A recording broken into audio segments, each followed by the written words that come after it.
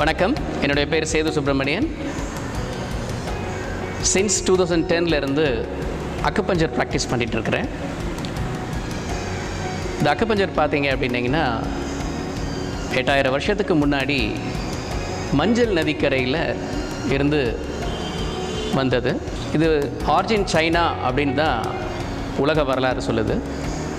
WHO 1962ஆம் ஆண்டு அங்கீகரிக்கப்பட்ட ஒரு அற்புதமான மருத்துவம் அக்குபஞ்சர் மருத்துவம். இன்றைக்கி இந்தியாவில் இது ஃபேமஸ் ஆகிட்டு இருக்குது எல்லா இடங்களிலையுமே.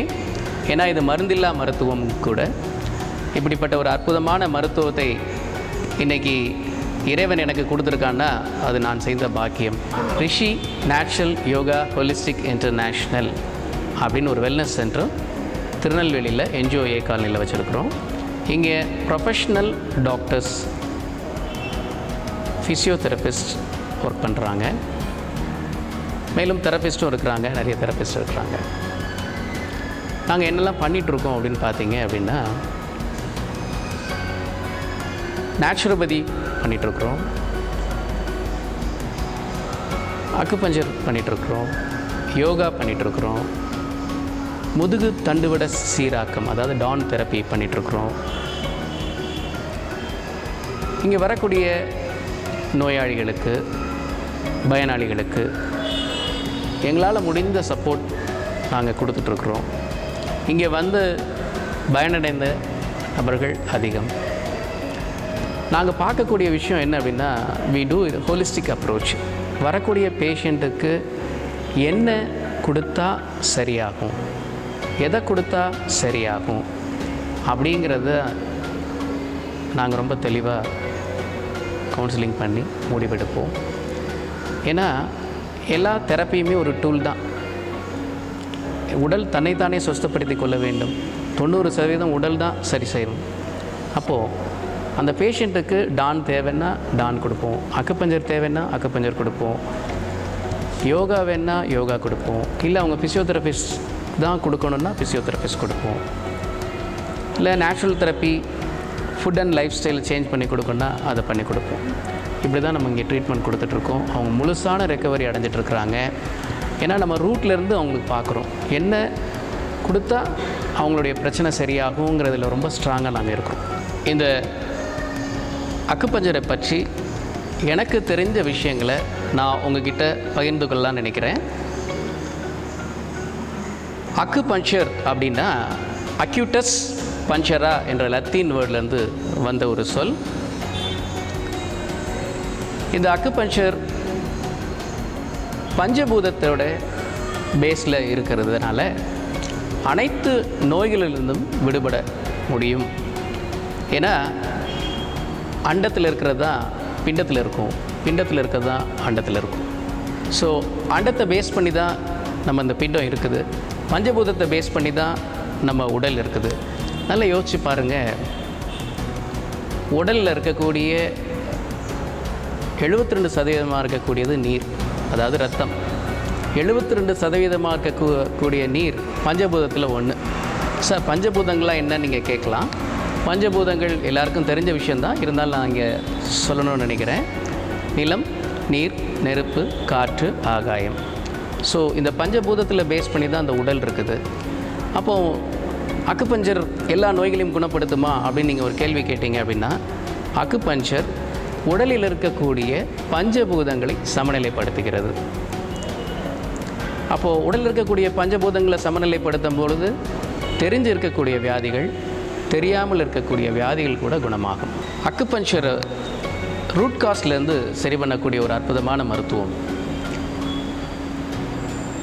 உடலில் இருக்கக்கூடிய கழிவுகளை வெளியேற்றும் பொழுது அக்குபஞ்சர் நம்ம அந்த வரக்கூடிய நோயாளிகளுக்கு யூஸ் பண்ணும் பொழுதும், உணவும் வாழ்க்கை முறையும் அவங்கள ஃபாலோ பண்ண சொல்லும் பொழுதும் கண்டிப்பாக எந்த நோயிலிருந்தும் விடுபட முடியும். நல்லா யோசிச்சு பாருங்கள். 5 வயசில் நீங்கள் ஆனந்தமாக இருந்தீங்க, 10 வயசில் ஆனந்தமாக இருந்தீங்க, 15 வயசுலேயும் ஆனந்தமாக இருந்தீங்க. அப்போது காலையில் பார்த்தீங்க அப்படின்னிங்கன்னா, காலையில் சீக்கிரம் எழுந்திரிச்சு ஸ்கூலுக்கு கிளம்பி கரெக்டான டைமில் பிரேக்ஃபாஸ்ட் சாப்பிட்டு, மத்தியானம் லஞ்ச் எடுத்து, ஈவினிங் கரெக்டாக டின்னர் எடுத்து, நல்லா விளையாண்டீங்க, நல்ல ஆரோக்கியமாக இருந்தீங்க, எந்த பிரச்சனையும் உங்களுக்கு இல்லை, நைட்டு 9 மணிக்கு படுத்துடுவீங்க. அப்போது உங்களுடைய வாழ்க்கை முறை ரொம்ப அற்புதமாக இருந்துச்சு. அப்போது உங்களுக்கு எந்த நோயும் இல்லை. எப்போ ஆரம்பிச்சிச்சு? உங்களுக்குன்னு ஒரு பொறுப்பு வந்துச்சு. ரெண்டாவது அந்த பொறுப்பு வந்தோடனே அதை முடிக்கணும்னு ஓட ஆரம்பிச்சிங்க வாழ்க்கையில். அதுதான் அவங்க ஏமா இருந்தே தவிர உங்களை உடலை நீங்கள் கவனிக்க தவறிட்டீங்க. அப்போது வாழ்க்கை முறை எங்கள் தவறாக ஆயிட்டு. இன்னொன்று சொல்லப்போனால் உணவு பார்த்தீங்க அப்படின்னா இன்றைக்கி எல்லாருமே ரொம்ப ஃபாஸ்ட்டாக இருக்கிறோம். ஆரோக்கியமான உணவை என்றைக்குமே எடுக்கிறது இல்லை. இப்போது ரெண்டாவது இன்றைக்கி இருக்கக்கூடிய ஃபாஸ்ட் ஃபுட் கல்ச்சர்ஸ் எடுத்துக்கிட்டிங்க அப்படின்னாலும் ரொம்ப தப்பாகவே இருக்குது. அந்த காலத்தில் பார்த்தீங்க அப்படின்னிங்கன்னா கார்போ உணவுகள் ரொம்ப கம்மியாக இருந்துச்சு. ஆரோக்கியமான உணவு, சிறுதானியங்கள் இருந்துச்சு. ஃபுட் ஸ்டப்ஸ்லாம் ரொம்ப அற்புதமாக இருந்துச்சு. ஆனால் இன்றைக்கி அப்படி இல்லை. அப்போது இங்கே உணவும் வாழ்க்கை முறையும் தவறாக போக காரணத்தினால தான் நோய் ஏற்படுகிறது. அப்போது இதையும் நீங்கள் சரி செய்யணும்.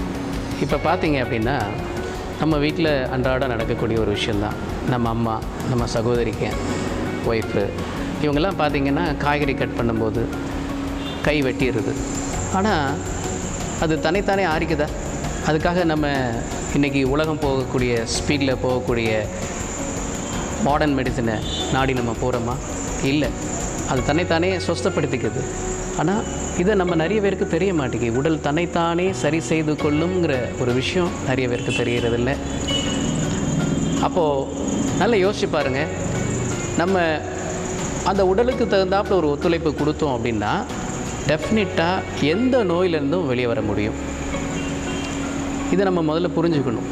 இப்போ அக்குபஞ்சர் எடுத்துக்கிட்டிங்க அப்படின்னிங்கன்னா டெஃபினட்டாக பெயின் ரிலேட்டட் இஷ்யூஸ் இம்மீடியட்டாக சால்வ் ஆகிடும். ஆனால் அதை தாண்டி ஒரு க்ரானிக் இருக்குது அப்படின்னா ரூட் காஸ்ட்லேருந்து எடுக்க வேண்டி இருக்கிறனால இட்ஸ் டேக் டைம். ஏன்னா ஒவ்வொன்றா நம்ம பேலன்ஸ் பண்ணி கொண்டு வந்து அந்த பஞ்சபூதத்தை பேலன்ஸ் பண்ணி அவங்க பாடியில், அப்புறம் உணவு வாழ்க்கை முறையும் சொல்லி கொடுத்து அவங்க இப்படி தான் இருக்கணும், நீங்கள் மாற்றிக்கோங்க அப்படின்னு சொன்னால் தான் அவங்க செய்வாங்க. அப்போ நம்ம நிறைய அவங்க கூட ஜேர்னி பண்ண வேண்டி இருக்குது. அப்போ இட்ஸ் டேக் டைம். ஏன்னா சயின்ஸ் என்ன சொல்லுதுன்னா ஒரு டிஷ்யூ ரீஜெனரேட்டாக 120 நாள் ஆகும் அப்படின்னு சொல்லுது. அப்போது ஒரு புண்ணு தான் இருக்குது, அந்த புண்ணை வந்து ரெடி ஆகணும் அப்படின்னா இட்ஸ் டேக் டைம். அப்போது அதுக்காக நம்ம வெயிட் பண்ணி தான் ஆகணும். இப்போ பார்த்தீங்க அப்படின்னா கழுத்தில், காலில், கையில், மூக்கில் இந்த மாதிரி நகைகள்லாம் யூஸ் பண்ணுறாங்க. அது எதற்காக யூஸ் பண்ணாங்க அப்படிங்கிறது நிறைய பேருக்கு தெரிய மாட்டேங்குது. கேட்டால் மூட நம்பிக்கை அப்படின்னு சொல்கிறாங்க. அது உண்மை அல்ல. இப்போ காதில் ஒருத்தங்க தோடு போடுறாங்க அப்படின்னா கரெக்டான இடத்துல அதை கரெக்டாக பஞ்சர் பண்ணி அந்த இடத்துல தோடு மாட்டினாங்கன்னா பிரெயினுக்கு நல்ல ஆக்டிவேஷன் இருக்கும். இந்த மாதிரி ஒவ்வொரு இடத்துலையும் இப்போ மூக்குத்தி குத்துறாங்கன்னா அதில் ஒரு விஷயம் இருக்குது. கழுத்தில் ஆர்னமெண்ட்ஸ் போடுறாங்க, நகை போடுறாங்கன்னா அதில் ஒரு விஷயம் இருக்குது. கையில் மோதிர விரலில் மோதிரம் போடுறாங்கன்னா அதுலேயும் விஷயம் இருக்குது. கர்ப்ப காலத்தில் பெண்கள் அதிக வளையல் போடுறாங்கன்னா அதுலேயும் விஷயம் இருக்குது. காலில் கொலுசு போடுறாங்க, அதுவும் விஷயம் இருக்குது. இடுப்பில் கெட்டக்கூடிய கயிறுலேயும் விஷயம் இருக்குது. நல்லா பார்த்தீங்க அப்படின்னிங்கன்னா இடுப்புக்கு கீழே யூஸ் பண்ணக்கூடியது எல்லாமே சில்வரில் தான் அதிகமாக யூஸ் பண்ணுவாங்க. இல்லைனா செம்பில் யூஸ் பண்ணுறவங்களும் இருக்கிறாங்க. பட் மேலே யூஸ் பண்ணக்கூடிய ஆர்னமெண்ட்ஸ் எல்லாமே பார்த்திங்கன்னா தங்கத்தில் இருக்கும். ஏன் அப்படின்னா காஸ்மிக் எனர்ஜியை ரிசீவ் பண்ணக்கூடிய விஷயங்களும் இருக்குது அதில். ரெண்டாவது தாலி செயின் போடுறாங்க. இந்துசம் கஸ்டம்ஸில் எடுத்துக்கிட்டிங்க அப்படின்னா அந்த தாலி செயின் பார்த்திங்கன்னா அந்த நபருடைய 7 பிடி போடுவாங்க. அது கரெக்டாக பார்த்திங்கன்னா நெஞ்சுக்குழியில் வந்து தட்டும். அப்போது அவங்களுக்கு பார்த்திங்கன்னா ஹார்ட் அட்டாக் போன்ற பிரச்சனைகள்லாம் வராது. இப்படி தான் ஒவ்வொரு விஷயமும் ஆழமாக உள்ளே போனீங்கன்னா நிறைய விஷயங்கள் இருக்குது ஆர்னமெண்ட் யூஸ் பண்ணுறது. இதெல்லாம் அந்த காலத்தில் ரொம்ப யோசிச்சுருக்காங்க. வெறும் காட்டுவாசிகள் பார்த்திங்கன்னா காதில் கீழேருந்து மேலே வர குத்திருப்பாங்க. பார்த்துருக்கீங்களா? அது ஏன் அப்படின்னா அந்த ஸ்பைனல் கார்டை நேர வைக்கிறதுக்காக. அப்போது அவங்களுடைய வாழ்க்கை முறை எந்த அளவு இருந்திருக்கு. இன்றைக்கி தான் நம்ம சயின்ஸுன்னு சொல்கிறோம். சயின்ஸை தாண்டி மெட்டா சயின்ஸ் இருக்கிறதே நம்ம பிலீவ் பண்ண மாட்டேங்கிறோம். முதல்ல மெட்டா சயின்ஸ் இல்லாமல் சயின்ஸ் இல்லை. இன்றைக்கி பார்த்திங்க, நல்லா யோசிச்சு பாருங்கள். வாழ்க்கையில் 8000 10,000 வருஷத்துக்கு முன்னாடியே நெப்டியூன் எவ்வளோ தூரத்தில் இருக்குது, சன் எவ்வளோ தூரத்தில் இருக்குதுன்னு நம்ம முன்னோர்கள் கண்டுபிடிச்சிருக்கிறாங்க. அப்போ ராக்கெட் கிடையாது. இன்றைக்கி நாசாவே ஆச்சரியப்பட்டுருக்குறாங்க. எப்படிடா இது 10,000 15,000 வருஷத்துக்கு முன்னாடியே சொன்னாங்க அப்படின்னு. அப்போது சயின்ஸை தாண்டி விஞ்ஞானத்தை தாண்டி ஒரு மெஞ்ஞானம் இருக்கிறங்கிறத முதல்ல நீங்கள் நம்பணும். அதாவது அக்குபஞ்சர் பார்த்தீங்க அப்படின்னா it's working with healing modality. அதாவது எனர்ஜி பேலன்சிங்கில் இருக்கக்கூடியது அக்குபஞ்சர். இப்போது நீங்கள் கெமிக்கல் பேலன்சிங் பார்த்தீங்க அப்படின்னிங்கன்னா அலோபதி, சித்தா, ஆயுர்வேதா, ஹோமியோபதி இதெல்லாம் பார்த்தீங்கன்னா கெமிக்கலில் பேலன்ஸ் பண்ணக்கூடியது. ஃபிசிக்கல் பேலன்சிங் நீங்கள் எடுத்துக்கிட்டீங்க அப்படின்னு பார்த்தீங்க அப்படின்னா யோகா, ஃபிசியோதெரபி, சர்ஜரி இதெல்லாம் பார்த்தீங்க அப்படின்னா ஃபிசிக்கலாக பேலன்ஸ் பண்ணக்கூடியது. ஆனால் எனர்ஜியில் பேலன்ஸ் பண்ணக்கூடிய ஒரு அற்புதமான சிஸ்டம் அப்படின்னு சொல்லி பார்த்தீங்கன்னா அக்குபஞ்சர். நம்ம எதுக்காக சாப்பிட்றோம்? எனர்ஜிக்காக சாப்பிட்றோம். அப்போது அந்த எனர்ஜி வந்து காஸ்மிக்லேருந்து டைரெக்டாக எடுக்கக்கூடிய லெவலுக்கு நம்ம உடல் இல்லை அப்படிங்கும்போது இந்த அக்குபஞ்சர் ஊசிகள் மூலமாக நம்ம போடும் பொழுது அந்த காஸ்மிக் எனர்ஜியோட அந்த அண்டத்தோடு நம்ம கனெக்ட் பண்ணி கொடுக்குறோம். அதனால் அவங்க உடலில் இருக்கக்கூடிய ப்ராப்ளம் வேகமாக சரியாகுது. ஸோ இங்கே என்ன பண்ணுறோம் அப்படின்னா பஞ்சபூதத்தை பேலன்ஸ் பண்ணுறோம். அந்த பஞ்சபூதத்தில் இருக்கக்கூடியதான் அந்த எனர்ஜி சிஸ்டம். அந்த எனர்ஜி பாடியில் இருக்கக்கூடிய எனர்ஜியை பேஸ் பண்ணி தான் அந்த உடல் இருக்குது. அப்போ அந்த உடல் சரியாகணும் அப்படின்னா பர்ஃபெக்டாக எனர்ஜி இருக்கணும். உணவால் நம்ம எனர்ஜி கிடைக்குது, இல்லைன்னா பிரபஞ்சத்துலேருந்து நமக்கு எனர்ஜி கிடைக்குது. ஸோ அக்குபஞ்சர் வந்து ரொம்ப ஒரு அற்புதமான ஒரு சிஸ்டம்.